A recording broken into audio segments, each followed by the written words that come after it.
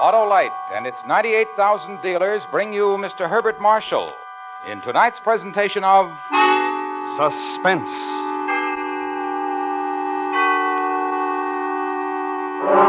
Tonight, Autolite presents part one of the most famous of all literary puzzles, Charles Dickens' unfinished novel, The Mystery of Edwin Drood. Our star, Mr. Herbert Marshall.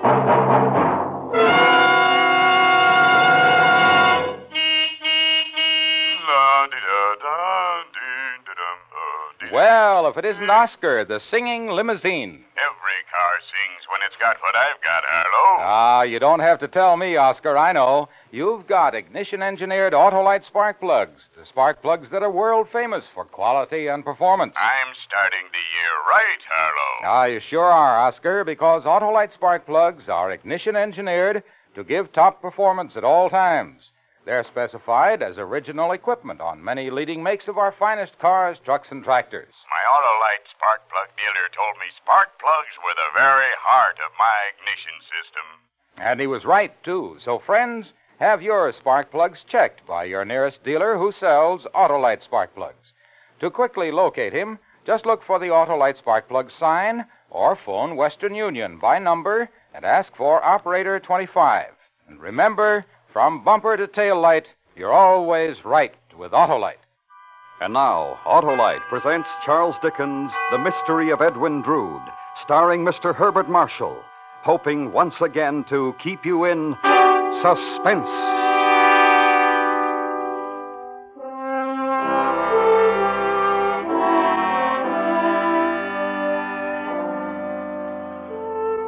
This is the last night I have to live, and I will set down the naked truth without disguise. I was never a brave man, but the task comes without much difficulty. I can speak of myself as if I had already passed from the world. For while I write this, my grave is digging, and my name is inscribed in the black book of death.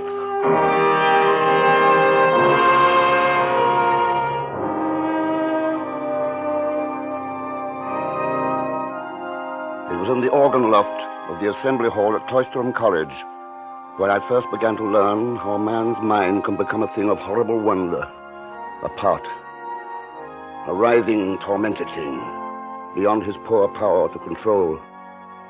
I'd gone there, as I so often did, for the peace and quiet, for the song of birds, the scents from gardens and woods that joined with me, and my music.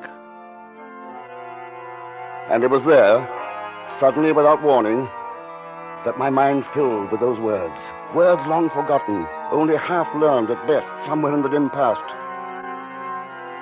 When the wicked man turneth away from his wickedness, he shall save his soul alive. The wicked man? What has that to do with me, with John Jasper, simple instructor in music? Jack? And why should I be filled with a strange sense of guilt? Are you in there, Jack? The wicked man. Me? The wicked man? Jack, are you in the organ loft? Jack? Well, who's that? It's I, Jack, your nephew, Edwin Drood. Edwin. I'm out here in the assembly hall. Edwin. Edwin, my boy. Jack, it's good to see you again. Let me see what the past 3 months have done for you. Uh-huh. I can't say they've done you a bit of harm. No reason why they should. But tell me of yourself. You look a little tired. Tired? Oh, nonsense. Never felt better in my life. Not worried about something, are you? Some strain you're under, perhaps? In this sleepy old college town? Oh, but look here. Come into my office. We're wasting all this time in talk. I've been saving a special welcome for you, my boy. Sit down and rest your weary bones while I make it ready. Oh, Jack. Jack, I'm truly home again. I can see that now. No wonder you love it here at Cloisterham. Is that what you think, Edwin? Well, who could think otherwise, looking at you? You're respected, your talent for teaching music admired and looked up to. You'd be duty-bound to love it. You're wrong, Edwin. I hate it. What? I hate it. Jack, I'd never dreamed. Well, no, let there be an end to such talk, Edwin. We've delayed our toast much too long as it is. To your future, Edwin. No, Jack, hold on. I'll not make that the first toast upon my return. Oh, why not? There's a much better one to drink to on this day of all days. To my future wife, Rosa. Of course, Edwin. To Rosa.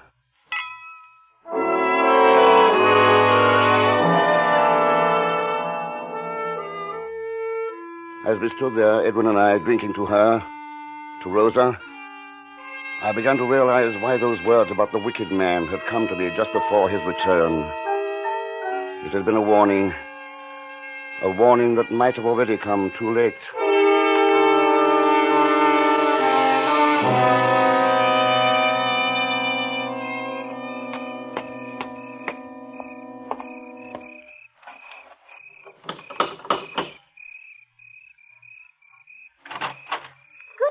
Won't you? Oh, it's Mr. Jasper. Good evening, Rosa. Have I startled you? Why, no, Mr. Jasper. It was only that You were expecting someone else? Well, Edwin said that he might get here early. I'm sorry I disappointed you then. Oh, no, it isn't that, really. Oh, I'm being quite rude, aren't I? Please come in. Thank you, my dear. You look most charming, Rosa. I'd swear that gown was purchased in London expressly for your party tonight. Oh, you surprised me, Mr. Jasper. I didn't know you were so observant concerning women. Concerning women, Rosa? Or you? Why, me? I'm only one of your music students. No. You're a good deal more than that to me, Rosa. I'll open the parlor. We can wait there for the other guests.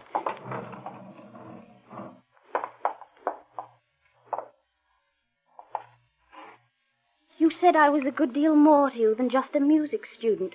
What did you mean? Edwin's my nephew. You're his betrothed. Surely the love I bear for him extends to you also. Oh, I hadn't thought of your feelings toward me in just that way. Had you thought of them then? Allow me to be frank, Mr. Jasper. I'm going to marry Edwin despite the fact that I do not love him. You do not? Oh, as a brother, perhaps as a very dear friend, but not as one should love a husband. Then, why marry him, Rosa? Because I couldn't bear to see him hurt. Because I promised both my parents and his that we would marry. There's nothing that can change your mind? No, Mr. Jasper. Not even if you loved another? I do love another.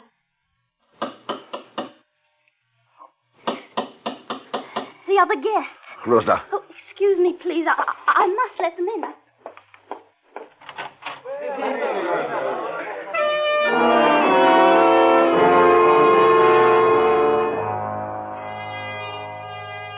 I remember little concerning the party that followed, being too occupied with my own thoughts. But two incidents do stand out as foreshadowing events to come. The first, a conversation between Dean Crisparkle and his protege, Neville Landless, a strange and intense young man, but newly arrived from Ceylon. Yes, of course, my dear. She's a beautiful girl, Dean. One of the most beautiful it has ever been my fortune to meet. It might be best for you to curb your admiration, Neville. Rose is already spoken for. In Ceylon, that is not always a reason. I need hardly remind you, my boy, that this is Cloisterham in England. I warrant her fiancé would not take too kindly to your attitude. Fiancé? Young Edwin Drood. Ah, yes. I now understand his air of proprietorship. Obviously, he is not one who appreciates his good fortune. May I ask, Mr. Landis, the exact meaning of your remark concerning me and Rosa? Edwin, really, I didn't know don't that... mind, Mr. Drood. It seemed to me that you were taking the young lady in question rather for granted. I merely commented on it. A manner of comment that hardly comes under the heading of civility in England, Mr. Landis. Though perhaps your somewhat heathen background may account for it. Oh, come now, gentlemen, this is hardly the Nor time does or it place. seem very civil for you to comment so upon a stranger here. One who has not had your so-called advantages in upbringing. Perhaps the best civility is to mind our own business. If you will set me that example, I promise to follow it. You take too much upon yourself, sir. In my part of the world, you would be called to account for it. By whom, for instance, Mr. Landis? By me, sir. At your earliest convenience. Oh, gentlemen, please. Edwin, let's have no more of this. High words between the two of you. I don't like it, my boy. Nor do I care for certain comments made in my presence here, Jack. This is hardly a matter of moment, Edwin. We are all hosts here to Mr. Landless, a stranger newly arrived. You should respect the obligations of hospitality. Shall it be over, then? So far as I'm concerned, Jack, there's no anger left. Mr. Landless? None, Mr. Jasper. So be it, then. The incident is over.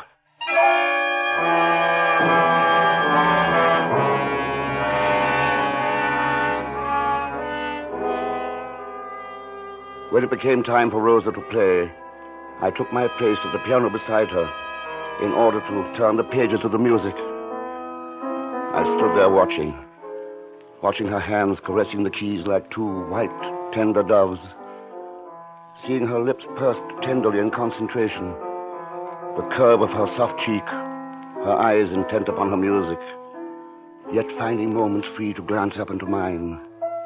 A tide of emotion welled up within me as I watched. And then I saw it begin to overtake her, too. It was evident in the trembling of her hands, the color draining from her face, her quickening breath. Oh, no, I can't bear it. I can't bear it. Take me away, please. Take me away.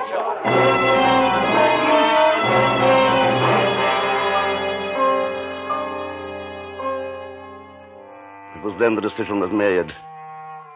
It was then I knew that the end result was as fixed in time as the inexorable approach of death. In this instance, the death of Edwin Drood.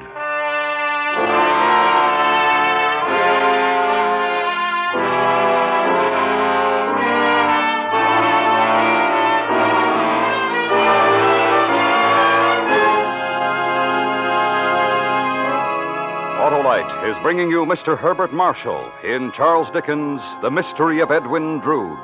Tonight's presentation in radio's outstanding theater of thrills, Suspense.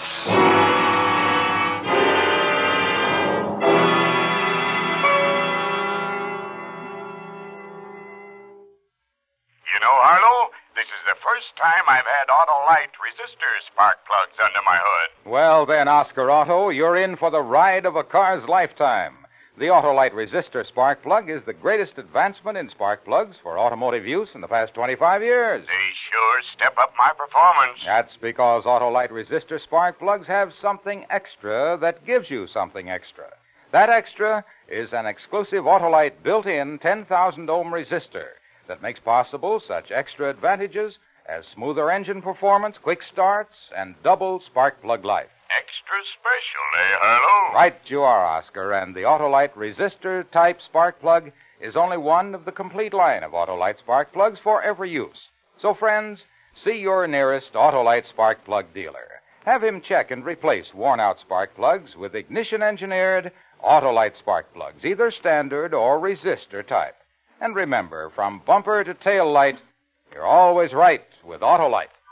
And now, Autolite brings back to our Hollywood soundstage Mr. Herbert Marshall in Elliot Lewis's production of The Mystery of Edwin Drood, a tale well calculated to keep you in suspense.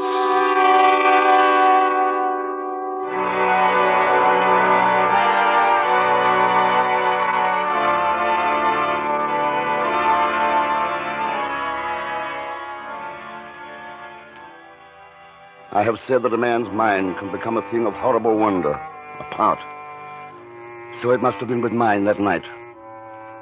For I know now that the plan, the complete, the perfect plan, was born the very moment that Edwin Drood led Rosa from the room.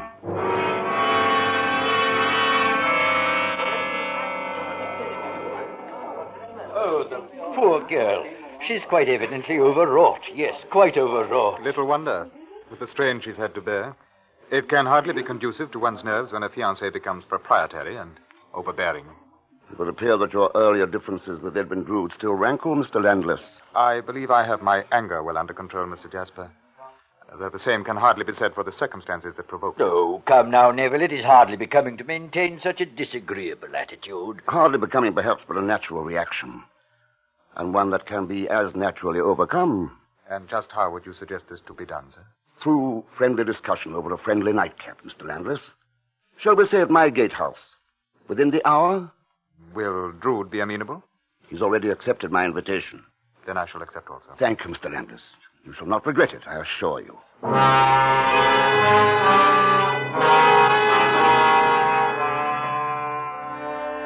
I took my leave then and pursued my way through the silent cobbled streets of Cloisterham. My path led me beside the city's venerable crypt, That strange jumble of old walls, ancient druidic stone and decaying monuments, wherein dwelt the bones of centuries of Cloisterham's dead. Upon reaching it, I forsook the cobblestones of the street for the rubble of the crypt. Beware that there mound by the yard gate, Mr. Jasper. Oh, is that you, Doddles? Aye. Well, what was it you said?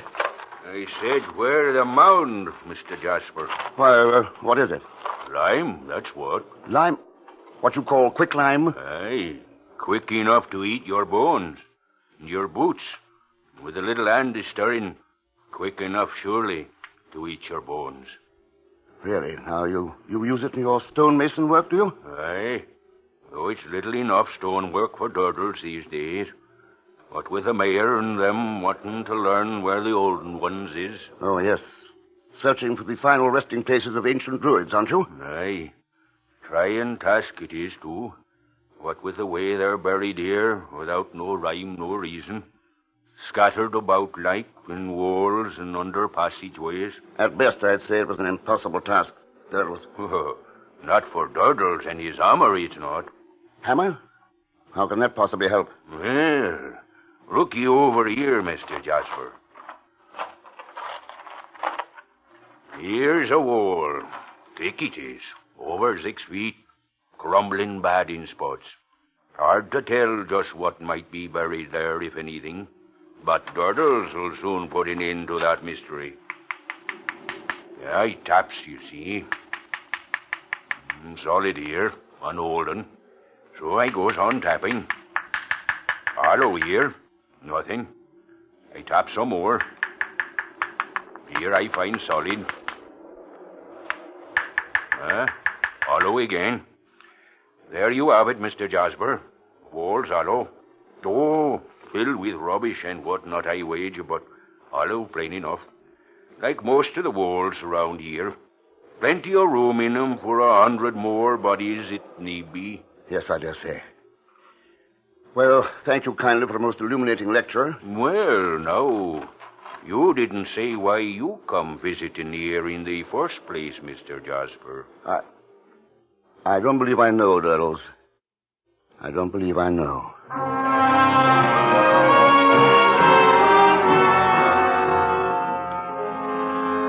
When I arrived at my lodgings, Edwin was already there. And no sooner had we got the fire blazing and made ourselves comfortable than Neville Landless put in his appearance.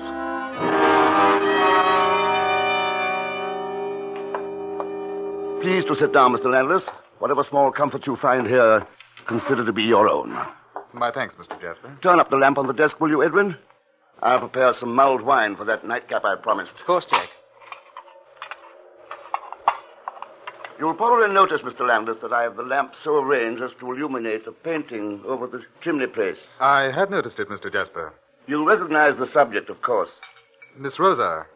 I could hardly fail to do so, though the portrait is far from flattering to the original. Don't be so hard on it, Mr. Landless. It was done by Edwin, who made me a present of it. I'm sorry, Mr. Drood. If I had known I was in the artist's presence. I doubt that your remark would have differed, Mr. Landless. Perhaps it would not have, Mr. Drood? Oh, come now, gentlemen. Let there be no more of this. The wine is prepared. So. And surely no lady, or at least a portrait of one, should intrude upon the drinking habits of good friends. For you, Mr. Landless. Thank you, sir. Edwin. My thanks, Jack. And now, for the first toast of the evening, I should like to propose one to my nephew. A most fortunate man. A toast in truth, Mr. Jasper. I shall drink to it. Thank you both, gentlemen. Yes, Mr. Landless, I ask you to observe my nephew, for he is indeed one of the most fortunate men of the world. And an enviable state, if I truly possess it, Jack. How can you doubt it, my boy? A family estate that eliminates the burdens of economic necessity. Rosa, eager, waiting to supply you with the greatest blessings of domestic bliss and love. Quite different from your prospects and mine, is it not, Mr. Landless? Yes, quite different, Mr. Jasper. Upon my soul, Jack, I almost feel apologetic for having my way smoothed as you describe. Almost, but not quite. Perhaps it might have been better for Mr. Drood to have known some hardships in the achievement of his possessions. And why, pray, might it have been better for Mr. Drood to have known hardships? Yes, Mr. Landless. Tell us why. Because they might have made him more sensible of good fortune that is not the result of his own merit. Have you known hardships, may I ask? I have. And what have they made you sensible of? I have told you once before tonight. You've told me nothing. I told you that you take a great deal too much upon yourself. You added something else to that, if I remember. I did. I said that in my part of the world you would be called to account for it. That part of the world is a long way off, I believe, at a very safe distance. Say here, then. Say anywhere that gentleman may be found. What would you know of gentlemen, Landless? You may know a common thief or a common boaster when you see him, but you're surely no judge of gentlemen. I have taken all I'm going to take from you. Here now, Edwin. Stand still. Mr. Landless, give me that bottle. I'll give it to your precious nephew. I warn you, Drood. I'll cut you down someday for this. I swear it.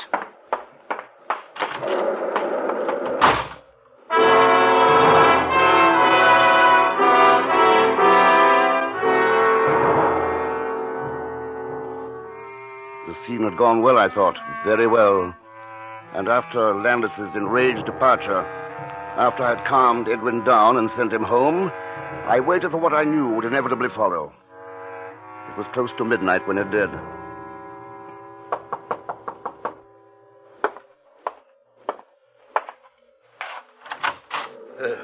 May I come in, Jasper? Of course, Dean.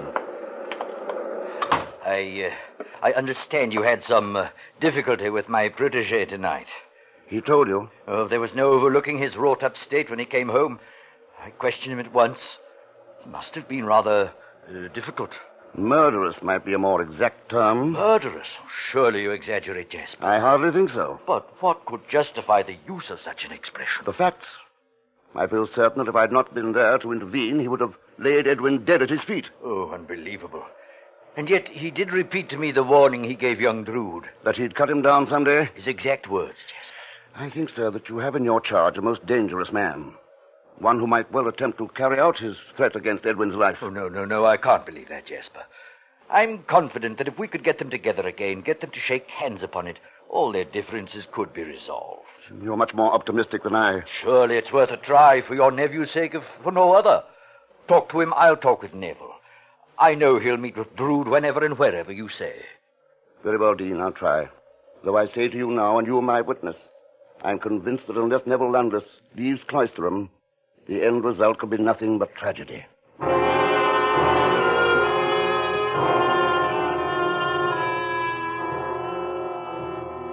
It was 2 days later that Dean Crisparkle brought me assurance of Neville's willingness to cooperate. Immediately I sought out Edwin Drood for a dinner on Christmas Eve, just the three of us. And so the stage was set, and the hours flew, and the ugly streets of Cloisterham turned bright and gay with the holly and the mistletoe. The dinner in my lodgings went cheerfully and well that Christmas Eve. The holiday spirit burned as brightly as the fire in the hearth. There was peace on earth to all men of goodwill. Not even the unseasonal storm that began to rage outside could dampen the gaiety of the evening. Rather, it served as a challenge, an opportunity to heighten the feeling of good fellowship that seemed to be born that night.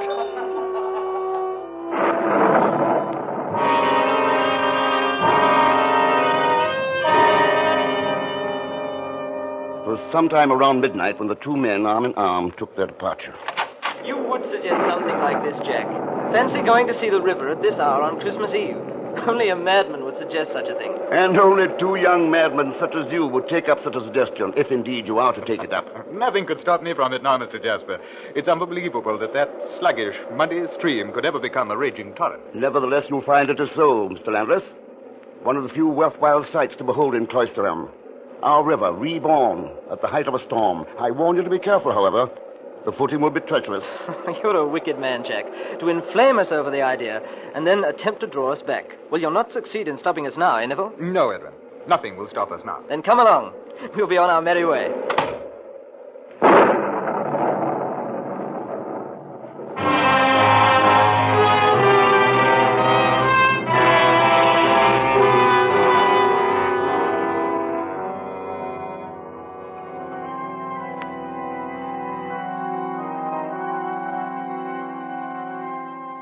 There is little I can tell you of the night that followed, for there is little that I remember clearly.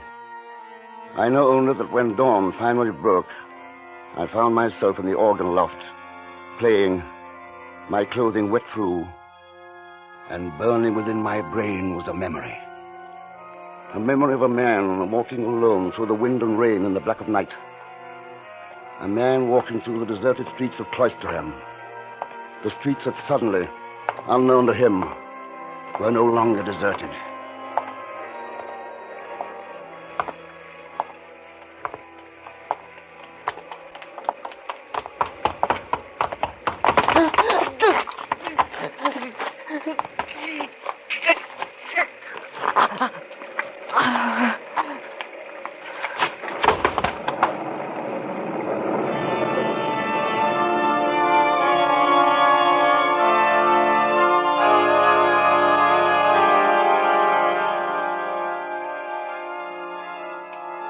A memory, I said it was.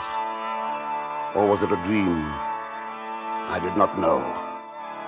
But as I sat there in that organ loft, in the dim light of Christmas morn, there was one thing I did know.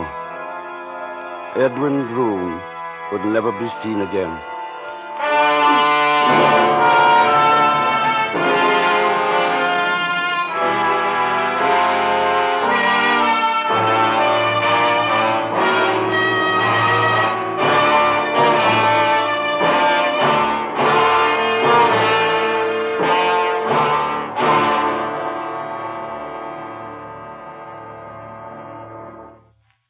Suspense, presented by Autolite. Tonight's star, Mr. Herbert Marshall.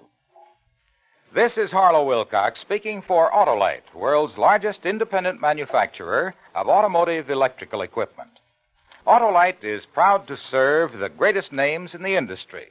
They are members of the Autolite family, as well as are the 98,000 Autolite distributors and dealers in the United States and thousands more in Canada and throughout the world. Our family also includes the nearly 30,000 men and women in 28 great Autolite plants from coast to coast and Autolite plants in many foreign countries, as well as the 18,000 people who have invested a portion of their savings in Autolite. Every Autolite product is backed by constant research and precision built to the highest standards of quality and performance. So remember, from bumper to tail light, you're always right with Autolite.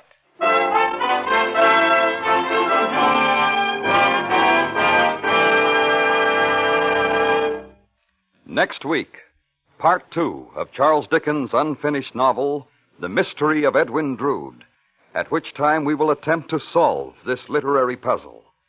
Our star, once again, Mr. Herbert Marshall. That's next week on Suspense.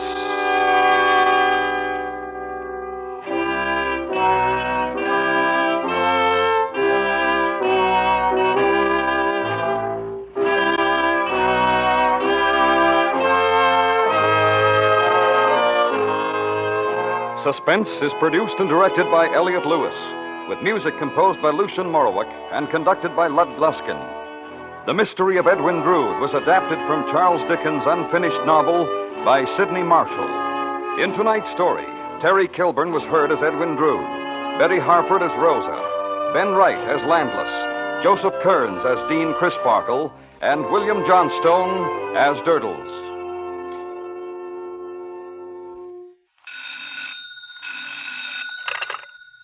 Buy Autolite resistor or standard type spark plugs, Autolite stay full batteries, and Autolite electrical parts at your neighborhood Autolite dealers.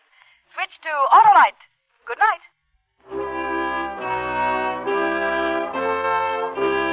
This is the CBS Radio Network.